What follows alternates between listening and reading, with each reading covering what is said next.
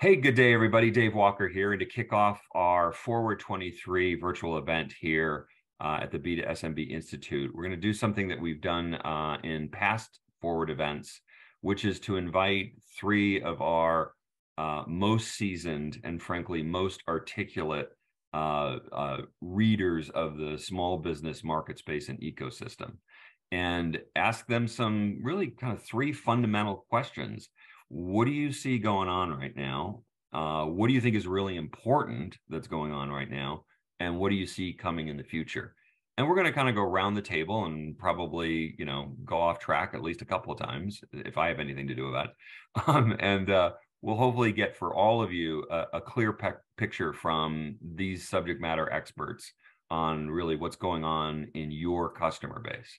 So without further ado, first, Anita Campbell from Small Business Trends. Welcome, Anita. Hi, everyone. Great to be here and always enjoy getting together with this crew and you, Dave. Thanks.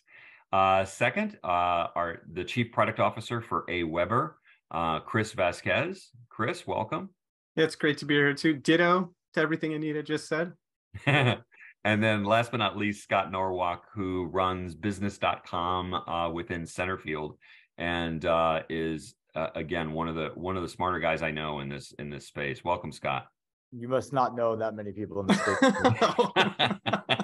Thank you so much. And humble too. Spoken with humility, exactly.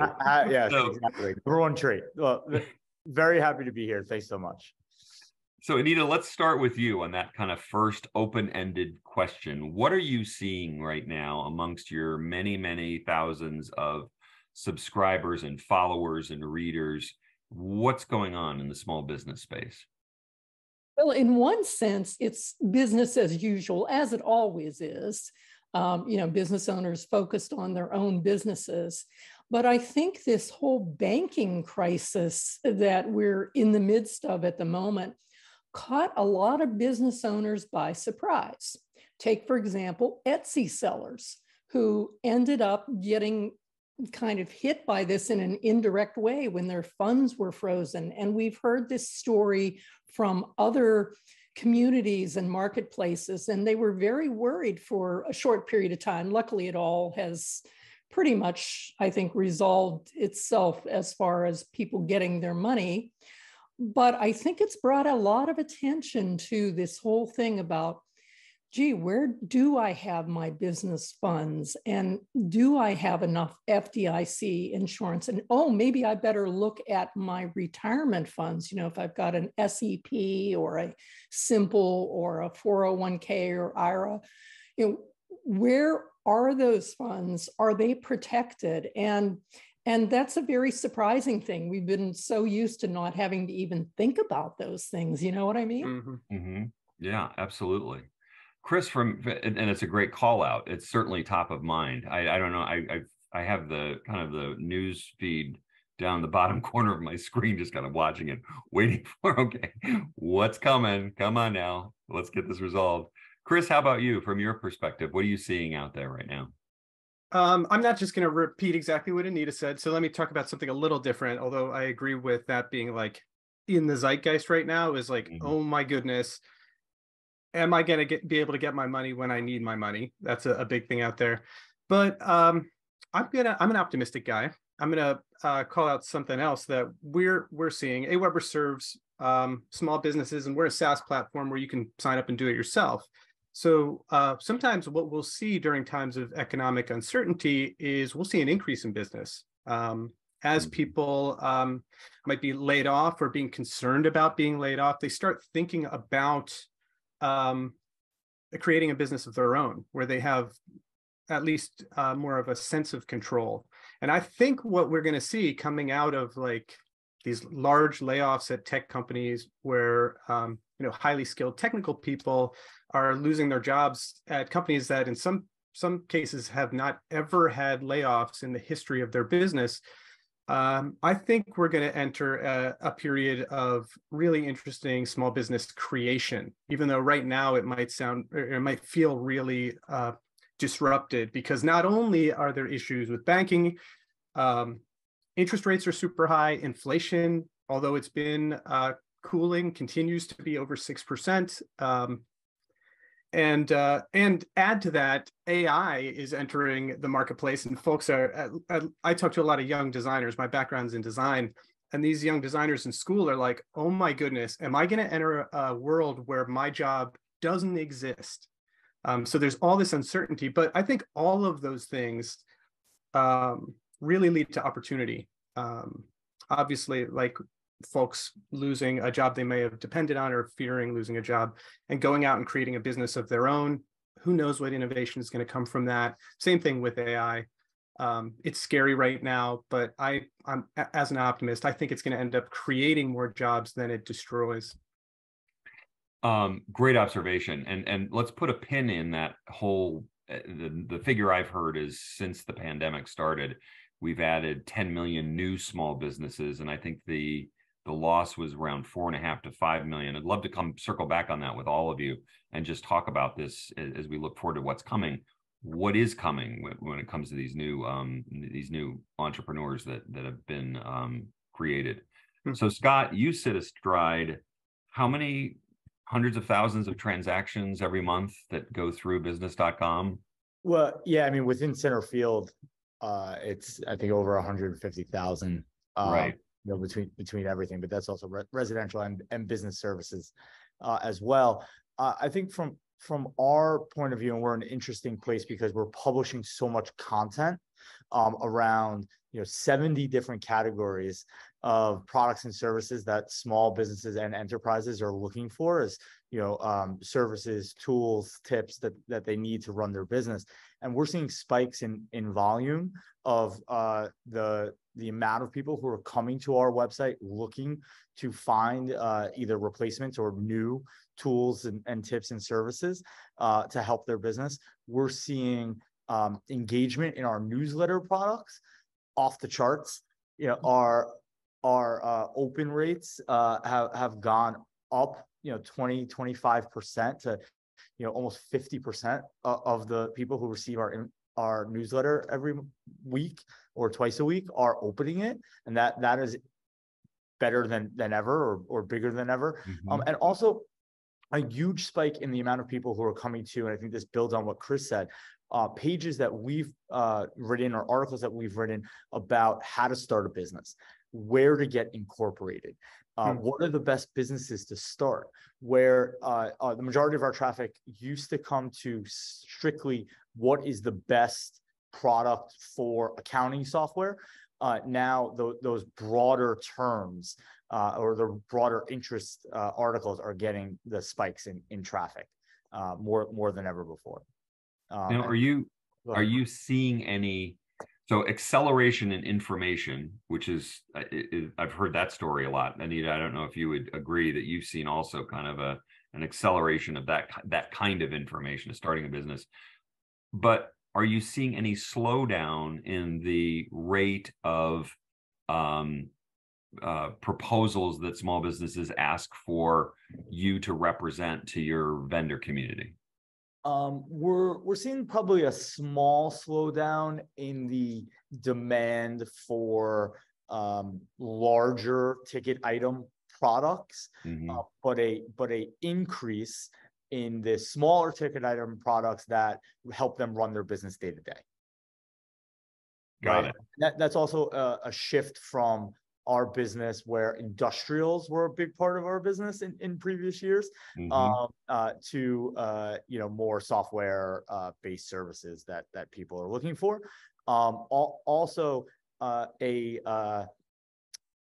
being okay with used in the industrials, where everybody always wanted the new forklift, the new skid steer loader, the new Caterpillar product, and that was the majority of the demand. Now we're seeing that, okay, I'm okay if it's used. Right? Interesting. Yeah, that's very interesting. Is that recent?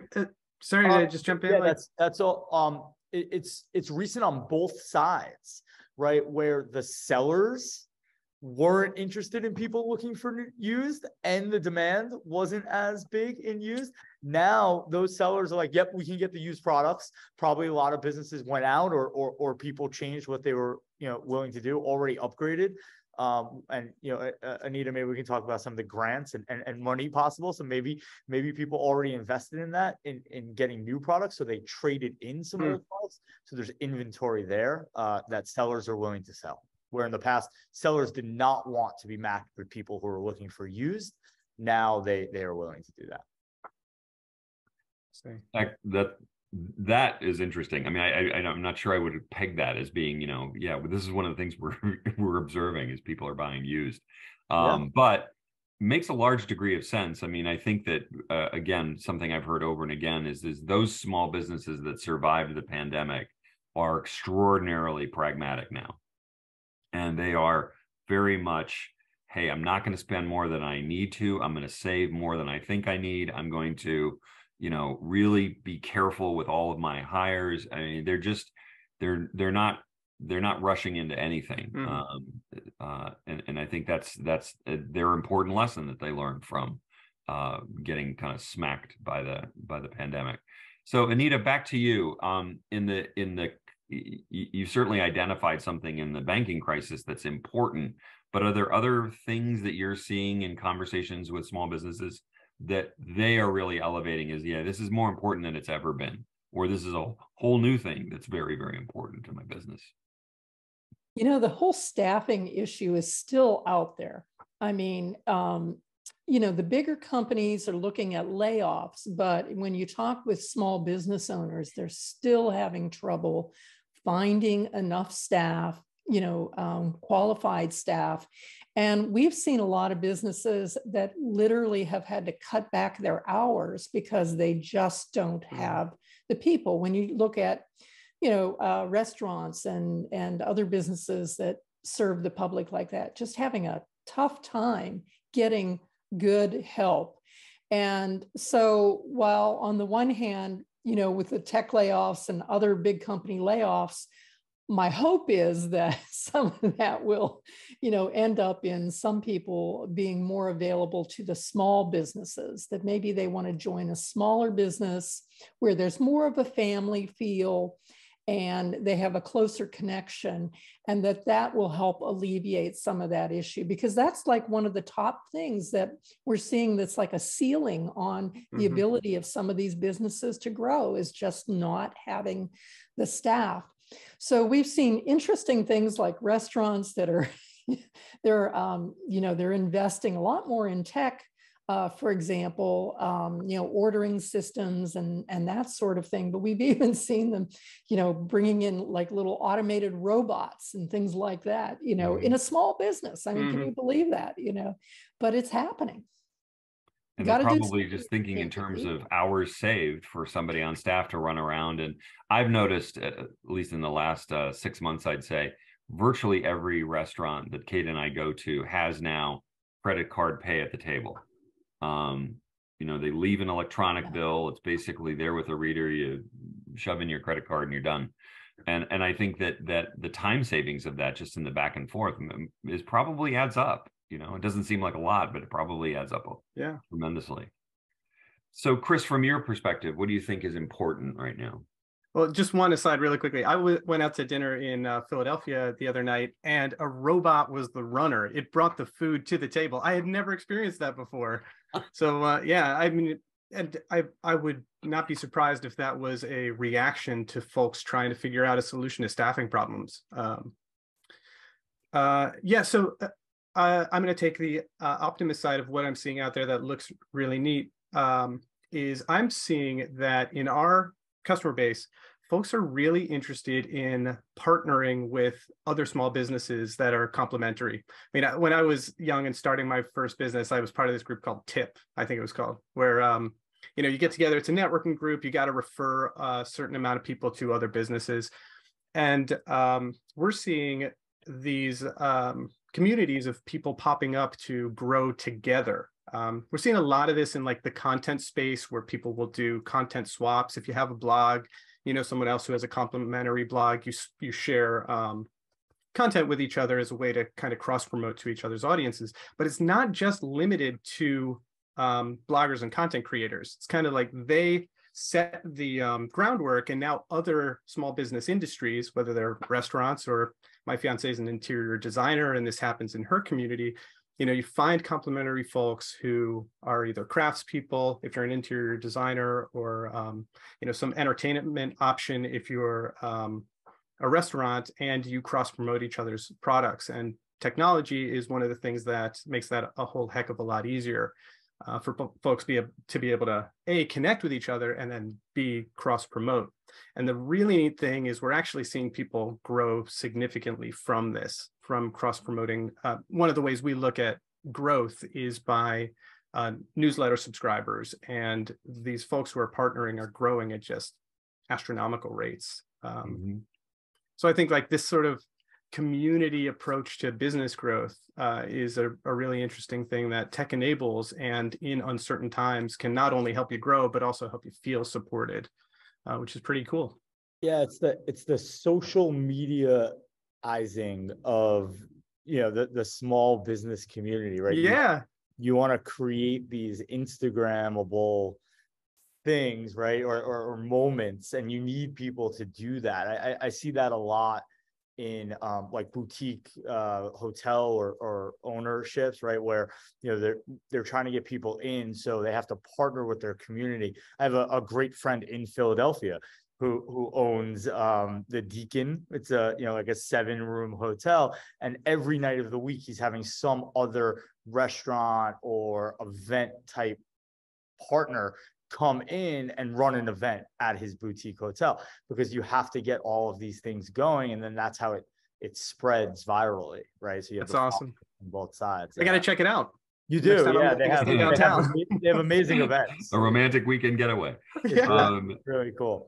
You know, it's also reflective of what I've heard from Eric Groves at Alignable, that, you know, the chatter in their 9 million plus small business member network is really exactly as you described, Chris. It's about, hey, is there anybody out there with a dog grooming business that would be willing to test my new dog shampoo or dog grooming system? And that's just one illustration of just hundreds and hundreds and hundreds of conversations going on where people are really trying to amplify their own success by doing it with somebody else. And it makes all the sense in the world. And frankly, no one is better positioned than a decision maker within a small business, right? The lumbering giants of, you know, Dell and Intuit, it's a lot harder to do a partnership of any kind, even though you're serving the same customer. But down at that small business level, they can really do some terrific stuff. Scott, what about you? What do you think is important right now that's kind of out and in our face? Well, I'm going to go back to Anita's point about hiring. I think small business owners who, if you go back the last 20 years, have said, okay, I'm the owner, I run this business, I own this business, I'm going to bring in young people, kind of bring them up in my way, are now more willing to take an experienced, maybe more expensive person and bring them in to help move the business forward. I think a lot of businesses are seeing that there's ceilings if they don't bring in intelligence or you know-how, maybe from other industries in. And I think that's a really good, you know, kind of effect of maybe, you know, if we're looking at the optimist side or the bright side of some layoffs, there might be people who you can bring from corporate America into your small business to help propel you forward. And maybe you have to pay a little bit more in the short term, but in the long term, your business will grow because of it. Absolutely. So what do you guys see as kind of, as we kind of wrap this up or get to the next phase of these 3 questions that we've asked? What do you see as the role of our audience members, leaders in the business to small business space? Do you think they have a role in helping small businesses figure out staffing, how to hire talent, when to hire talent, where to do they serve that up as initiatives? I mean, certainly everybody scrambled when COVID began in creating content, and a lot of it very good content, how to build a website or how to launch e-commerce or those kind of things. But it feels like we're boy, if you haven't learned how to do e-commerce yet as a small business, unless you're brand new, you've really been asleep for the last 3 years. How do you see us in this small business community start to address, let's take the people issue or challenge first. So Anita, how do you see it? So I would see doing that indirectly. And I want to call out a company. I don't even know, to be honest, I should know this, but I don't. I don't know if they're part of the Institute or not. But one of the things is Amazon and what they have done. Now, you know, companies, large companies for years have always had initiatives to support small businesses, you know, and they could be as simple as contests or, you know, something much greater. But one of the things we've seen is this brought to a higher level now. If you go on the Amazon website and you notice on so many listings now, this is a small business, for example, you know, and it's like support this small business, referring to the seller. And I think that large companies have a very strong platform where they can do that. They don't have to be a marketplace, an e-commerce seller like Amazon to do that, but there are ways that they can pull in these small businesses. And here's how it relates to staffing. You know, it relates to staffing in an indirect way, because if you grow the small business itself, they can afford to spend more, they can afford to compete more. You know, as Scott was saying about those corporate people who've left the corporate world, they can afford to hire them and provide things to those employees if they've got more business. So if you feed the business of the small business, it helps solve a lot of other things downstream, if you know what I mean. I don't know, would you guys agree with that? Yeah, I definitely would. Because I was thinking about that question when we were, or when you were just talking, when Dave was talking earlier. And when it comes specifically to staffing, I think it really depends on the business if you can help directly there. I think like Weber, we're a marketing communications platform, and we can share what we're learning about what works for us in hiring. And I think there's value there because we hire at a larger scale than small businesses do, so we can experiment more. But our real contribution, I think, comes in exactly what you're saying. Like, how do we help these folks earn more and earn more predictable income so they can grow their business? And how the other side of that too is, how do we make it as easy as possible for them to onboard team members into their processes using our platforms? Because I think like that is potentially a pretty large area of wasted time and low efficiency when you make it difficult for business owners to onboard people into the platforms they use. Sometimes it just means it takes a long time to get them up and running, but sometimes it means they never onboard the staff member, and they keep doing it because they figure like, I'm the only person who knows how to do this. And that's real waste at the end of the day. So I think all of us who are building software platforms can pay real attention to what onboarding looks like, so business owners can get themselves out of the things that they don't need to be doing and can let their teams do it. So I'm kind of agreeing, like we can all definitely indirectly impact staffing. Right. Scott, you guys foster a lot of reviews in the products and services that get sold on your platform. And I'm curious as to whether or not those reviews are kind of turning into mini communities and groups that are kind of focused around certain purchases or certain challenges that are being faced. Is that appearing yet? Are the small businesses taking that process of reviews and kind of turning it into, oh, there's somebody just like me who's got the similar challenge? No, I mean, maybe we just don't know how to track that, but, maybe it's a great idea. But we're not really tracking the second push of our review and seeing where it goes. I think, to answer the question that you posed, we do feel very strongly that it is our responsibility as publishers and editorially driven, creators of content, to inform small business owners and help them with their challenges today.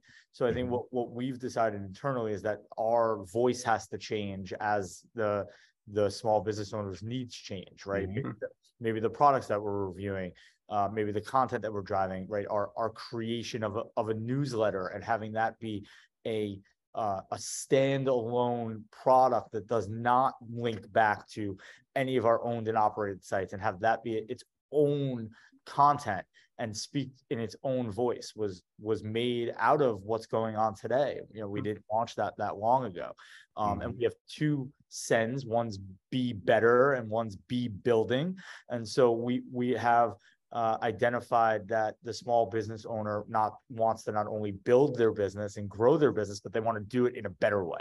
They want to be better citizens of the small business community. And how do we help them do that? And I think the uptake of that content has proven that that's what people want. That is what they want, and they are subscribing and they are sharing, and that subscriber base is growing. And I think that you use the newly invented term social mediaization of small business. Trademark. Yeah, exactly. Get on the phone with the patent office. That the partnerships that kind of everybody is referred to that seem to be in what small business are thinking about is flocking together and creating kind of shared resources, shared capabilities, even shared mailing lists, something as simple as that. That's a real opportunity for all of us kind of who in our tens of thousands, hundreds of thousands, and even millions of small business customers, take a page out of the Alignable book and start connecting them and start actually fostering kind of, hey, we have, and Chris, remind me, you have something like this, don't you, where you guys have started to, give the opportunity to large kind of categories of business to really kind of group together around your product and how it's used? Yeah, that's really important for us. And we do it in a variety of different ways that started during the pandemic, but has grown into just a variety of different communication mediums with different people based on their industry and also based on their goals. So those are the two ways we look at it. Like, industry is pretty easy to understand. On the goal side, we try and connect people who are looking to grow an audience around their content is one community versus others who are looking to sell e-commerce products versus others who are looking to sell in-person products or services. And there's some crossover between them, but we found, honestly, that the best advocate you can get is somebody who's done it before. And in many cases, that isn't a Weber who's done the thing before that local plumber has done. But what we can do is connect them with someone in our audience who has done it. And those like kind of ad hoc mentorship programs that emerge are really an amazing thing to watch.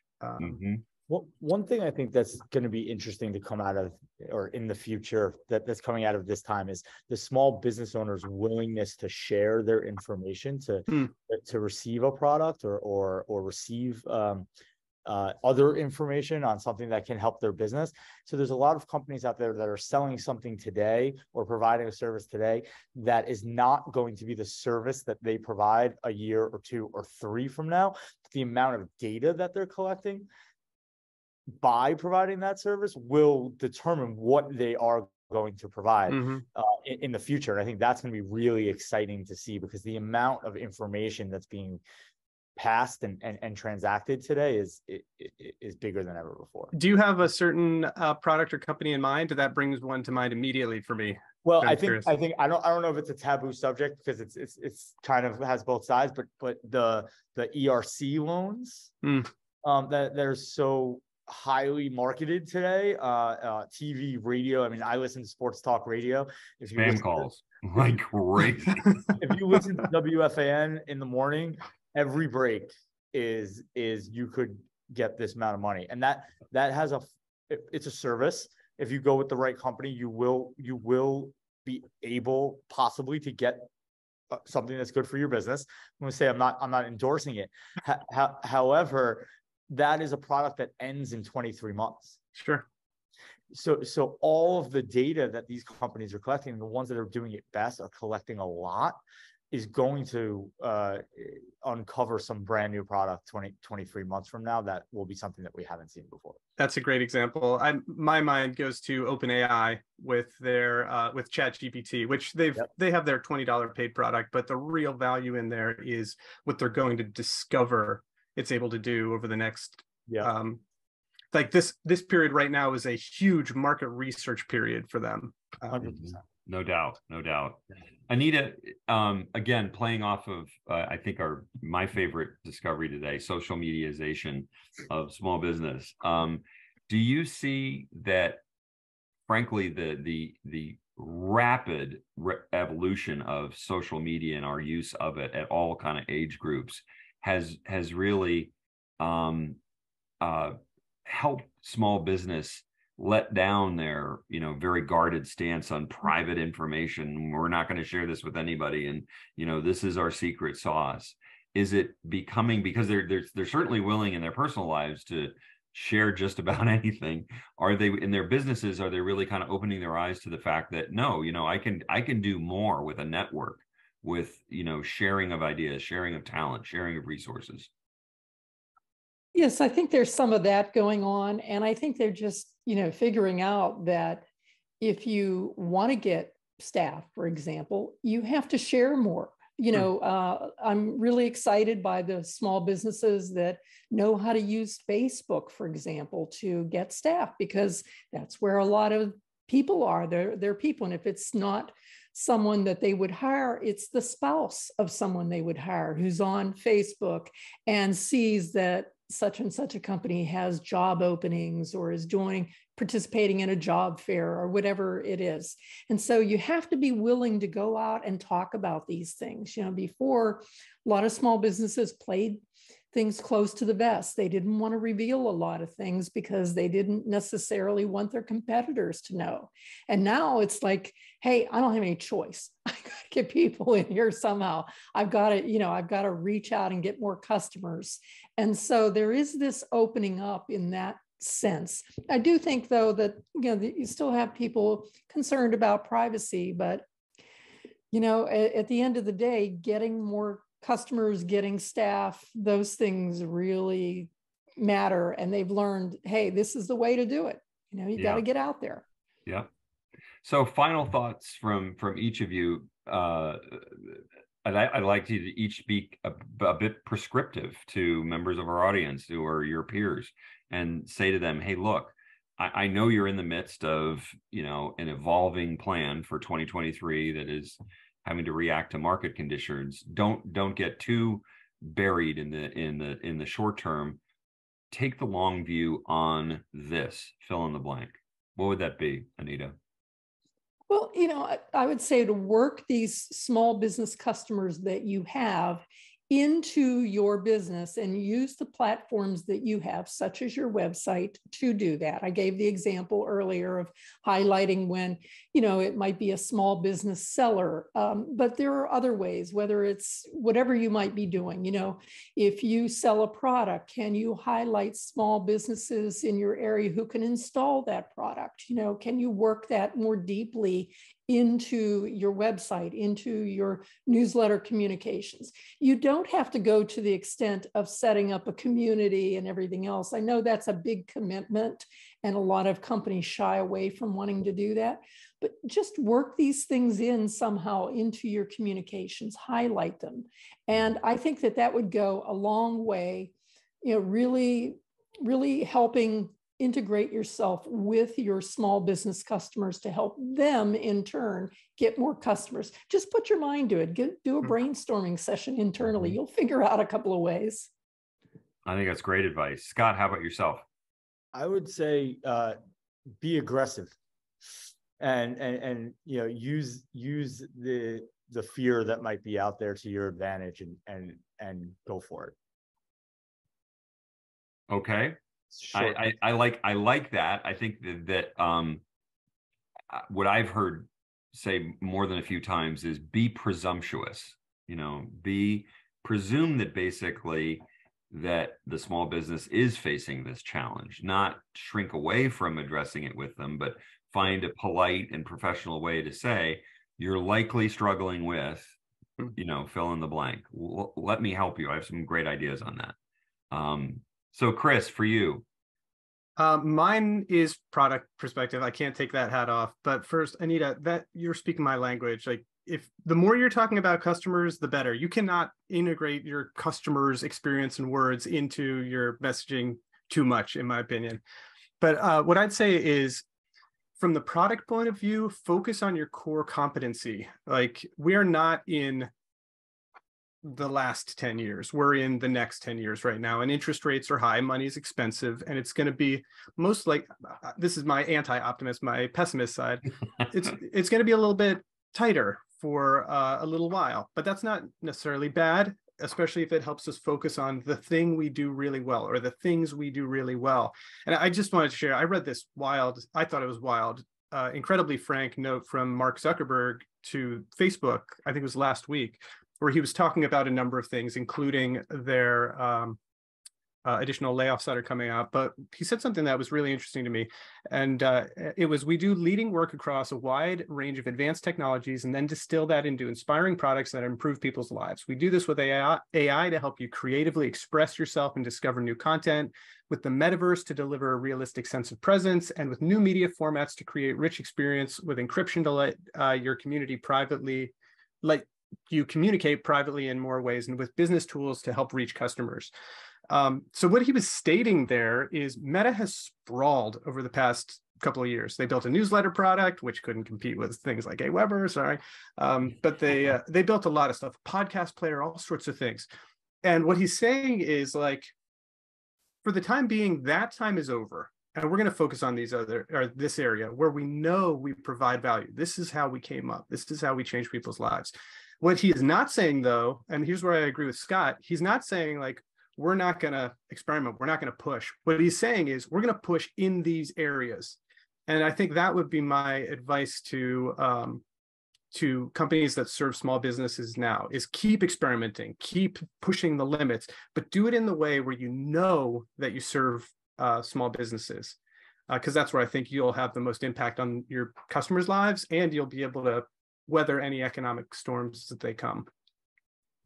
Terrific, guys. Thank you again so much for sharing your wisdom, your perspectives, your points of view. I know this particular session is always very popular and with our audience, because it really does distill down from your three unique vantage points what to look forward to, you know, what's going on and what to look forward to. So I hope to do this again sometime soon, sometime more frequently.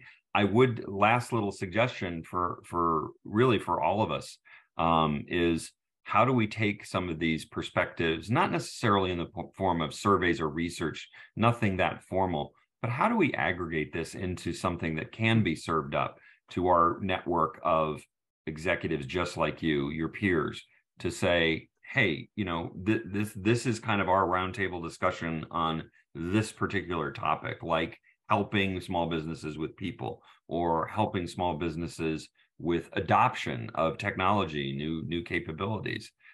Here's what we're seeing in our networks and communities. So I'll put some thought into that. The team will put some thought into that, and we may come back to you and try and figure out a way that we can do that kind of thing more than once a year, which is our current schedule of doing that. So appreciate all of you. Anita, always good to see you. Thanks so much. Thanks, Erwan. And Chris, as always, a pleasure. Thank you so much for coming. That was a blast. Thank you for inviting me. And Scott, always good to see you as well, my friend. And look forward to seeing, hopefully, most, if not all of you in Napa in May. So thanks, everybody. Take care. Take care.